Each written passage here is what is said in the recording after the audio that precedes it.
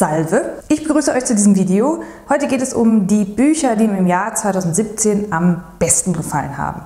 Es ist wirklich so, wenn man sich dieses Video jetzt anschaut beim Zusammenstellen der Bücher, ist es mir auch schon aufgefallen, das spiegelt exakt meinen Lesegeschmack wider. Also es sind wirklich Bücher aus allen möglichen Genres dabei, die eigentlich überhaupt nicht zusammenpassen. Aber na gut, so bin ich eben. Die Bücher, die ich euch jetzt in der Reihenfolge zeige, das kann man auch ungefähr als Reihenfolge betrachten. Also nur so ungefähr. Das sind eigentlich Bücher, die kann man so nicht miteinander vergleichen. Aber naja, ich beurteile das so ein bisschen nach Bauchgefühl und nicht nach Sternen. Also welche Bücher mich wirklich beeindruckt haben, welche Bücher mich zum Nachdenken auch im Nachhinein noch angeregt haben oder einfach emotional durchgerüttelt oder wo ich einen Aha-Effekt hatte. Also was ist heute dabei und ich wünsche euch viel Spaß. Eins dieser Bücher, was mich wirklich beeindrucken konnte und auch ein historischer Roman außerhalb jetzt der Outlander-Reihe, den ich mal gelesen habe und was mir noch mehr Bestätigung gegeben hat, dass dieses Genre ein wirklich tolles Genre ist, ist Die Päpstin von Donna V. Cross. Also ich bin ziemlich hinterher. Auch damals, als ich das in den Videos schon vorgestellt hatte, haben mir immer viele kommentiert, ich soll es unbedingt bald lesen. Ich hatte das länger auf dem Sub liegen und tatsächlich hat mich dieses Buch beeindrucken können. Es geht um Johanna. Johanna wächst in einem Dorf auf und hat einen sehr, sehr strengen Vater, der sehr religiös ist. Er ist selbst auch der Priester des Dorfes und ja, Johanna zeigt einen sehr, sehr großen Wissensdurst und letztendlich kommt es dann so, dass sie die Möglichkeit hat, an eine Schule zu gehen.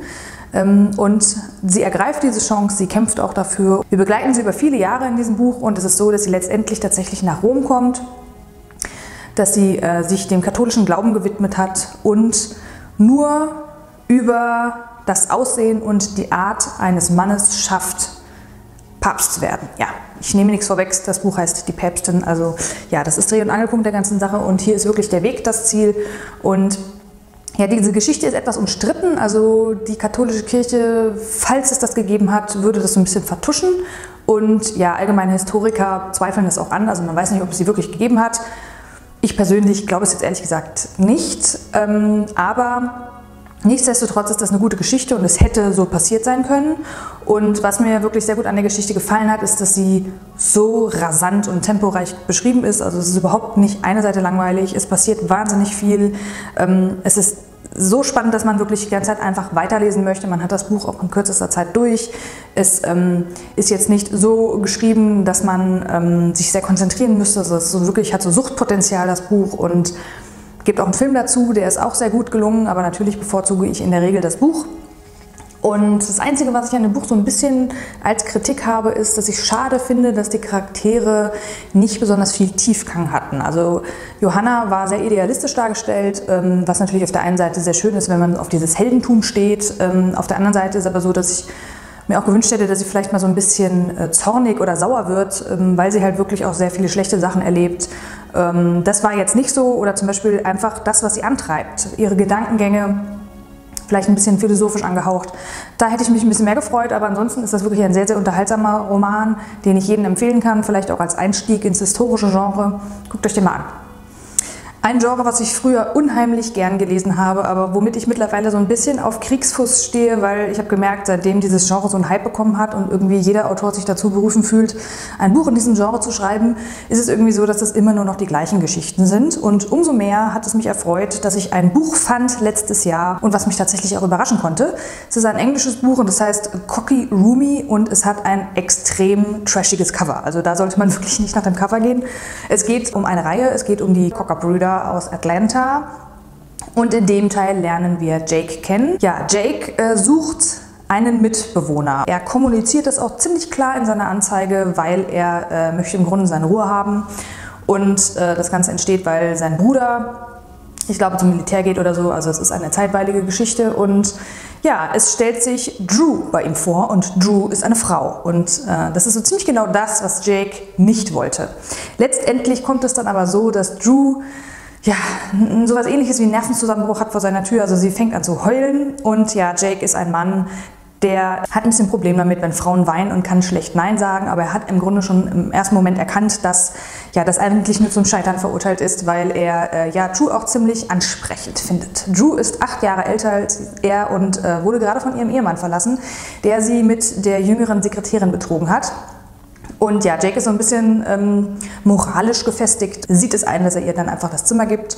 Und er weiß aber jetzt schon, und die ganze Dynamik des Buches entsteht im Grunde daraus, dass Jake sich zurückhalten muss, weil er von Tag zu Tag mehr von Drew beeindruckt ist und ja, die sexuelle Spannung, das ganze Szenario bald zerreißt. Ich fand das Buch einfach richtig gut, weil es für mich genau das hatte, was ein New Adult Roman braucht. Und ich meine damit nicht irgendein Drama, es gab keinen Charakter, der irgendeine schlechte Vergangenheit hatte, wo irgendwer misshandelt, gestorben oder ach, weiß ich nicht was ist. Die Charaktere waren mal so ein bisschen anders, okay, Jake eigentlich nicht, aber Jake hatte für mich die richtige Ansicht der Welt, der war in dem Sinne kein A-Loch, nein, er ist ja kein A-Loch, er ist sexuell orientiert, interessiert und hat natürlich auch hier und da mal ein bisschen Testosteronüberschuss, also manchmal übertreibt er ein bisschen, zum Beispiel macht er am Anfang gleich die Tür auf und er hat sein Handtuch vergessen und gibt sein bestes Stück erstmal preis, macht sozusagen Werbung damit. Das ist natürlich ein bisschen, naja, aber über sowas kann ich hinwegsehen. Also der Humor hat in dem Buch gestimmt. Die Beziehung zwischen den beiden Charakteren, ich mochte beide Charaktere, ich konnte mich mit ihr sogar ein bisschen identifizieren, weil sie ein bisschen älter war. Letztendlich stellt sich die Frage, geben die beiden oder mehr oder weniger Jake seinem Verlangen nach oder nicht? Und was resultiert daraus? Ich mochte das Buch, ich habe dem 5 Sterne gegeben, ich habe mich amüsiert, ich wollte das die ganze Zeit lesen und das ist einfach New Adult, wie ich es liebe, und zwar leider auch das einzige New Adult Buch, was ich letztes Jahr mochte. Jetzt wird es schon ein bisschen schwieriger für mich mit der Reihenfolge, weil jetzt wird es halt immer unterschiedlicher und ich weiß nicht, ich fand halt die Bücher auf ihre Weise gut und jetzt geht es um ein Genre, was ich wirklich fast nie lese und umso erfreuter bin ich, dass mir dieses Buch einfach so gut gefallen hat. Es geht um Paradox. Das ist ein E-Book gewesen, was ich gelesen habe, das kostet auch nicht viel und das hat, glaube ich, auch den Storyteller Award 2017 oder 2016 gewonnen, das weiß ich jetzt nicht genau. Es geht um Astrophysik und um die Raumfahrt. Klingt total nerdy, aber ich muss sagen, dass ich mich in diese Richtung schon ein bisschen interessiere. Es ist nicht so, dass ich ein Buch nach dem anderen lesen könnte, aber das kam zur richtigen Zeit. Es geht um einen Raumfahrer, eigentlich um 2 Raumfahrer. Am Anfang ist die Geschichte ein bisschen gedehnt, es findet eine Mission statt. Einer der Astronauten soll diese Mission als letzte vor seiner Rente machen und die Mission endet in einer Katastrophe, weil die Raumstation ISS dabei zerstört wird. Nichtsdestotrotz gab es noch Glück im Unglück und da wird eben der Raumfahrer dazu berufen, eine zweite Mission anzuführen. Die beiden haben zur Aufgabe, ein Mysterium aufzuklären, nämlich die 3 Voyager-Raumsonden sind bei dem Übergang in den interstellaren Raum, der Raum, der außerhalb unseres Sonnensystems ist. Beim Eintritt in diesen Raum sind diese 3 Raumsonden spurlos verschwunden. Das sollen diese Crew soll das aufklären und da beginnt die Geschichte eigentlich erst richtig. Also bis 50% muss man ein bisschen durchhalten, aber ab da ist wirklich alles nur noch spannend. Also die Spannung steigert sich eigentlich von Seite zu Seite. Ich fand an der Geschichte einfach die Charaktertiefe total toll. Dadurch, dass man einfach eine sehr intensive Vorgeschichte kriegt, hat man dann auch ein richtiges Abbild von den Leuten. Man konnte diese Dynamik im Team sehr gut wahrnehmen. Es war interessant gespickt mit den einzelnen Erklärungen und mit den Theorien. Und das Allerbeste an der Geschichte war eigentlich die innovative Seite. Also es war mal so ganz untypisch. Es war eine ganz konkrete Auflösung, was da passiert ist. Es hatte für mich einen wahnsinnigen Aha-Effekt, was da passiert ist.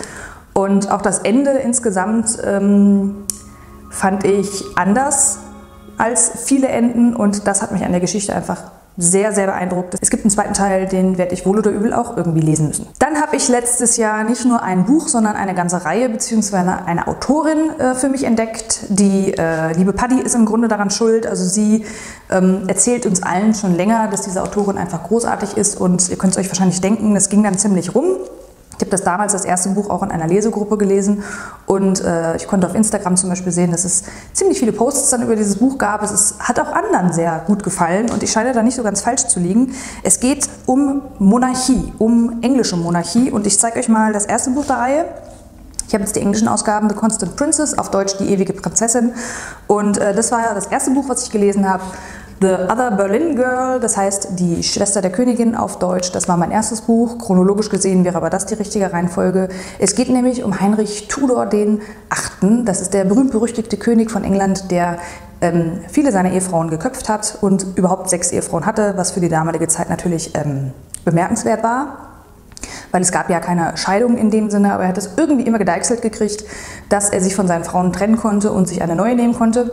Und hier geht es um die erste Frau. Catalina von Aragon ist eine spanische Prinzessin, die seit Kindestagen schon eigentlich versprochen ist nach England an den englischen Prinzen. Und ja, ich möchte eigentlich nicht jetzt auf einzelne Bücher der Reihe eingehen. Ich finde die komplette Reihe, ich bin jetzt mittlerweile beim 3. Buch, komplett spannend. Also ich hätte nie gedacht, dass das zentrale Thema auf den Thron kommen und auf dem Thron bleiben so interessant gestaltet werden kann. Es ist so, dass diese Bücher sich natürlich an historischen Fakten langhangeln, also an Daten, die bekannt sind, wann wer gestorben ist, wann wer geheiratet hat, wann welcher Krieg ausbrach, solche Geschichten eben. Aber es geht in dieser Reihe im Grunde um die Intrigen am Hof, um die Monarchie, um einzelne Charaktere mit Leben zu erfüllen und die Perspektiven der Charaktere darzustellen. Und es ist so viel passiert damals in dieser Zeit, Dinge, die nicht ganz aufgeklärt wurden. Hier gibt Phillipa Greogory den Charakteren und der Geschichte natürlich ihre eigene Idee mit rein, ist ganz klar. Aber wenn ihr euch nur einen Hauch dafür interessiert, solltet ihr da mal reingucken. Es ist einfach so spannend geschrieben. Es ist im Grunde sehr auf Unterhaltung ausgelegt und der Schreibstil ist sehr majestätisch. Also wenn ihr zum Beispiel Dialoge von Game of Thrones mögt, dann solltet ihr auch mal reingucken. Ungefähr genau diese Atmosphäre hat es. So kann man sich das vorstellen. Ich freue mich einfach wahnsinnig, dass ich diese Reihe entdeckt habe und ich hoffe, die wird mich noch lange, lange begleiten. Es ist ganz praktisch, dass man ein bisschen Zeit hat, bis man seine Jahresfavoriten auf einen Stapel legt, weil das Buch, das ich euch jetzt zeige, das habe ich am Anfang verflucht und ich habe sogar darüber nachgedacht, ob ich es abbreche. Es geht um Benedict Wells vom Ende der Einsamkeit. Ich habe die erste Hälfte gelesen und dann habe ich das erstmal beiseite gelegt. Es geht um 3 Geschwister. Zentrale Figur ist dabei Jules und die 3 Geschwister, die verlieren sehr früh ihre Eltern. Und Jules erzählt im Grunde einfach seinen Lebensweg, was ihm passiert. Er kommt aufs Internat. Die Beziehung zu seinen Geschwistern ist ihm sehr wichtig, die beschreibt er immer wieder. Es gibt noch eine andere wichtige Person in seinem Leben, die mal da ist und mal weg ist. Der Schreibstil ist im Grunde komplett frei von irgendwelchen Empfindungen. Es wirkt schon fast so ein bisschen emotionslos und das hat mich am Anfang tatsächlich irritiert bei dem Buch. Aber ich habe irgendwann so ab der Hälfte gemerkt, das ist der Dreh- und Angelpunkt bei diesem Buch, weil Jules gibt damit seine Lehre dem Leser sehr gut rüber. Er gibt sie rüber, also er gibt sie ihm zu verstehen. Also man muss ein bisschen zwischen den Zeilen lesen und mit dem Voranschreiten des Buches reflektiert Jules immer mehr seine Lebenssituation. Er erlebt natürlich auch noch viel. Es ist nicht nur so, dass er über die Vergangenheit spricht. Er wird nahezu poetisch am Ende und diese Poetik ist so ein bisschen melancholisch und das fand ich gerade sehr, sehr schön bei dem Buch. Das Buch hat mich nachdenklich im Endeffekt zurückgelassen, weil Jules einfach seine Lebenssituation, wie es ist, aufzuwachsen, ohne eine Begleitperson, die einen ja, stützt in schwierigen Fragen, die einen unterstützt und einfach ja, für ihn da ist, wie das ist, ohne so jemanden aufzuwachsen. Das hat Jules doch in der ganzen Stimmung in dem Buch einfach perfekt wiedergegeben, auch wenn ich es am Anfang überhaupt nicht verstanden habe. Es hat mich wirklich berührt und ich mochte das sehr und ich werde das auch noch ein zweites Mal lesen. Ich habe mir tatsächlich auch einiges angemarkert, aber das Buch hat mich wirklich nachhaltig beeindruckt. Das ist jetzt zum Beispiel genau so eine Situation, wo ich nicht weiß vom Ende der Einsamkeit oder das Buch, welches ich vorziehen würde, weil das ist wieder ein historisches Buch. Das habe ich euch auch schon ausführlichst in einem Vlog vorgestellt. Den verlinke ich euch mal hier oben in der Infokarte. Matthew Corbett und die Hexe von Found Royal, Band 1 von 2 aus dem Lucifer Verlag. Darf ich noch mal sagen, dass das ein wunderschönes Cover ist. Ich finde es wirklich ganz toll. Ich finde, das Cover lässt so ein bisschen auf Gothic-Horror schließen. Ist es aber nicht. Das Buch ist schon eher ein ruhiger historischer Roman, der davon lebt, dass Matthew Corbett und Isaac Woodward zu einer Siedlung in North Carolina 1699 kommen und sozusagen in einem Gerichtsprozess aufklären sollen, ob Rachel Howard eine Hexe ist. Die Hexe selber lernen wir also erst ungefähr in der Mitte des Buches kennen. Und was es mit ihr auf sich hat, das möchte ich natürlich an der Stelle nicht verraten. Sie sitzt im Gefängnis und es beginnt ein Prozess mit Zeugenbefragungen und die Dynamik des Buches entsteht eigentlich durch die Atmosphäre gepaart mit den beiden Charakteren. Also die Atmosphäre ist, man hat kein richtiges Bild davon, wie war es denn 1699, als es noch keine richtigen Toiletten gab, als es überall Krankheiten gab, als ein Kamin fast das Wichtigste zum Überleben war und solche Sachen. Und das hat einfach der Autor super dargestellt. Der hat die Adjektive so gewählt, dass man im Grunde sofort in diesem Buch drin ist. Du fühlst dich, als ob du im Wald stehst, irgendwie zusehen musst, dass du jetzt in dieses Dorf kommst. Allein das ist schon eine wahnsinnige Aufgabe.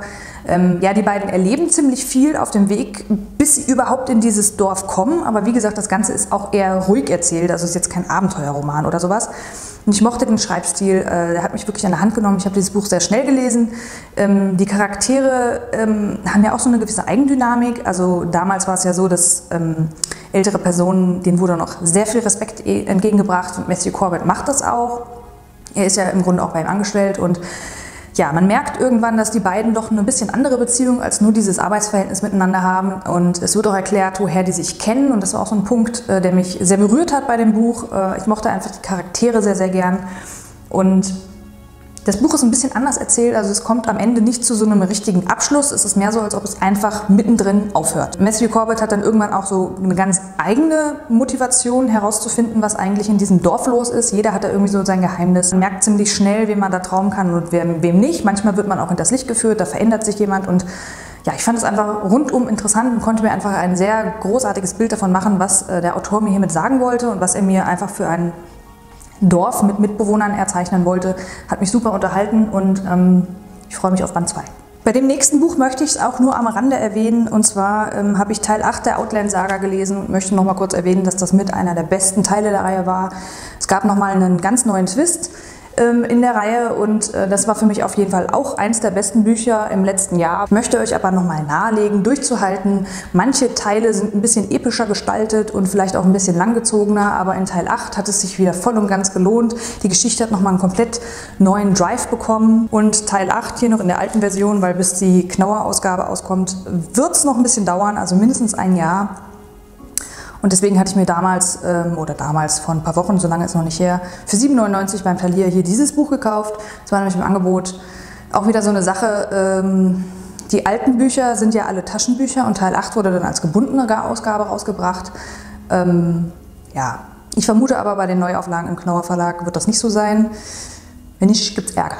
So, das Video neigt sich dem Ende, aber ich habe noch zwei Dinge, die ich mit euch besprechen möchte. Und zwar habe ich letztes Jahr noch eine weitere Autorin für mich entdeckt. Ich habe das auf allen Kanälen rausposaunt, also wisst ihr schon im Grunde, worum es geht.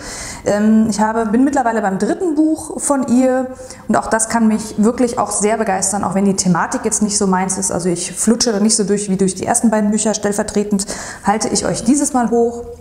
Es geht um Margaret Atwood.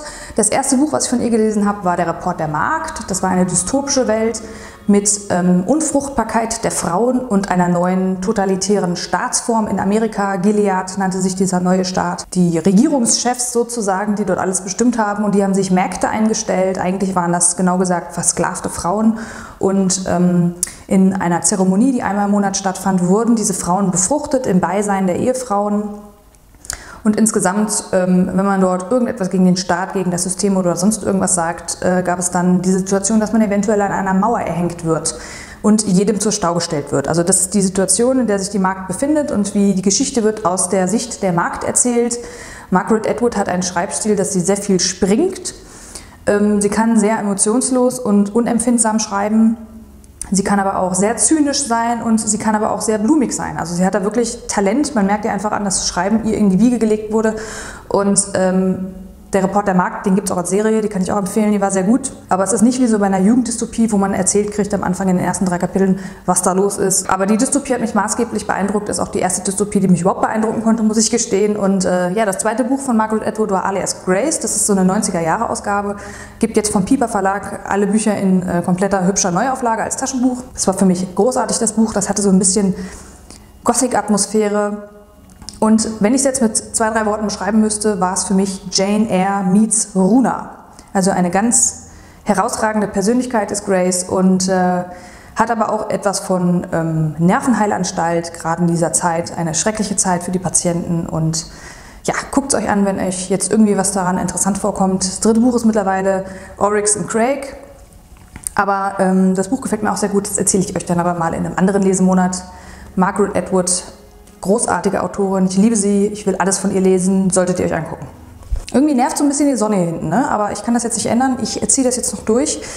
Für mich die beste Neuentdeckung des letzten Jahres war ein dicker, fetter Klassiker, ein riesiges Monumentalwerk, bei dem ich Rotz und Wasser geheult hat, was mich emotional total zerstört hat. Und der erste Klassiker, der auf mich überhaupt irgendwie einen Lesesog ausgeübt hat, sonst muss ich mich dazu mal so ein bisschen zwingen, aber das war einfach von der ganzen Epik, von der ganzen Verstrickung der Charaktere und der Familien großartig. Es geht um Krieg und Frieden von Tolstoi. Sieht man das? Ich weiß nicht. Gut, hier gibt es auch nicht viel zu sehen. Ich habe den Schutzumschlag abgemacht, der war grottenhässlich. Ich habe euch über dieses Buch eine ziemlich ausführliche Rezension, will ich es mal nennen, abgedreht. Ich verlinke euch die auch ebenfalls hier oben in der Infokarte. In dem Buch geht es um die Verstrickung dreier Familien, die Bolkonskis, die Besuchows und die Rostows. Am Anfang befinden wir uns auf einer russischen Gala im russischen Adel und es wird über Napoleon und seine Kriegsstrategien diskutiert. Hier rein kommt ein angesehener Mann, der aus auch einer dieser Familien kommt, der sich für den Krieg aufstellen lassen möchte. Er hat zwar eine Ehefrau, die hochschwanger ist zu dem Zeitpunkt, doch er ist von seinem Leben desillusioniert und kann das auch nicht so richtig erklären. Es geht schon so ein bisschen in die depressive Richtung. Er will mehr über das Leben erfahren, mehr über sich erfahren und wahrscheinlich auch spüren, dass er wieder lebendig ist. Es ist Andrzej Bolkonski, Fürst Andrzej Bolkonski. Ihn begleiten wir eine ganze Zeit lang auf dieser Gala am Anfang. Da gibt es auch noch einen anderen, sehr imposanten jungen Mann. Das ist Peter Besuchow. Peter Besuchow ist in Frankreich aufgewachsen. Das Prekäre an der Sache ist natürlich, dass er dann natürlich auch so ein bisschen von der französischen Mentalität mitbekommen hat. Und er ist derjenige, der für Napoleon auf dieser Gala das Wort erhebt und fällt dadurch erstmal sehr, sehr unangenehm auf. Niemand nimmt ihn so wirklich ernst, aber dann gibt es ein Ereignis für Peter, was ihn in ganz andere Kreise hebt, und da merkt man erstmal die Falschheit dieser ganzen Familien. Und Peter ist aber eine sehr zerrissene Seele, eine Seele, die sich noch nicht so richtig gefunden hat, und er möchte mehr aus seinem Leben herausholen und er möchte auch durch seinen Stand, den er dann hat, eben das einfach nutzen und etwas wiedergeben der Gesellschaft. Er ist auf jeden Fall sehr gut auch mit André befreundet. Die beiden haben komplett unterschiedliche Ansichten vom Leben und die ganze Dynamik des Buches entsteht für mich aus den Dialogen und den Weltanschauungen dieser beiden Charaktere. Also das zentrale Thema des ganzen Buches ist natürlich einmal der Krieg. Es gibt viele Kriegsszenen, die gehen auch sehr lang. Die großen Schlachten damals werden teilweise auch über 200 Seiten besprochen. Die Kriegsszenen muss man nicht alle ausführlich durchlesen, habe ich auch nicht gemacht, weil das sprengt jetzt mein persönliches Interesse auch. Aber mir ging es einfach um die Charaktere, die in dem Buch miteinander verstrickt waren. Die Charaktere, die leben von den Emotionen Liebe, Hass und Intrige. Es gibt Gute, es gibt Böse, und es war einfach so lebendig und voller Weisheiten, und ich feiere dieses Buch bis in den Himmel. Wenn euch jetzt irgendwas animiert, dieses Buch zu lesen, vielleicht habt ihr das schon im Schrank und denkt euch, Krieg und Frieden. Wenn man sich dieses Buch vornimmt, darf man sich das ruhig auch einteilen, also zum Beispiel auf einen Monat gestreckt, jeden Tag 50 Seiten, dann kriegt man das hin. Und man muss dieses Buch aber auch wirklich am Stück lesen, weil man sonst einfach auch den Überblick verliert. Mein Lieblingseinzelband, und das ist wirklich ein Buch, was mich wirklich, würde ich auch sagen, für die nächste Zeit so ein bisschen prägt, weil einfach so viel da drin steckt. Ach, ihr Lieben, jetzt habe ich euch alle meine Bücher gezeigt, die mich 2017 maßgeblich beeindrucken konnten. Ich hoffe, für euch ist auch was dabei. Vielleicht seid ihr euch auch ganz anderer Meinung. Ich empfehle immer, wenn ihr jetzt Lust auf ein Buch bekommen habt, was ihr jetzt so noch nicht kennt, lest vorher mal die Leseprobe, weil ich finde, Lesen ist was ganz Individuelles, und es entscheidet sich manchmal schon auf den ersten Seiten, ob das was für einen ist oder nicht. Ich habe mir das im Jahr 2017 nämlich auch so ein bisschen angewöhnt, mehr erstmal Probe lesen, bevor ich das Buch gleich kaufe und dann wieder aussortiere. Ja. War für mich aber ein tolles Lesejahr 2017. Ich habe viele tolle Neuentdeckungen gemacht und hoffe, das Jahr 2018 wird für mich genauso. Ich wünsche euch damit einen wunderschönen Tag, den ihr heute noch verbringen könnt, und hoffe, ihr schaltet beim nächsten Mal wieder ein. Bis dahin.